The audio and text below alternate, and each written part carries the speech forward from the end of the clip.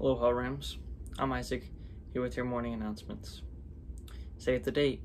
The ACT will be administered to all juniors on Tuesday, February 23rd, 2021. There will be no classes for grades 9, 10, and 12. Masks help prevent the spread of COVID-19. The HOSA, Future Health Professionals Club, cut, sewed, and added ear bands to 160 plus masks to be given out to randomly selected students on campus.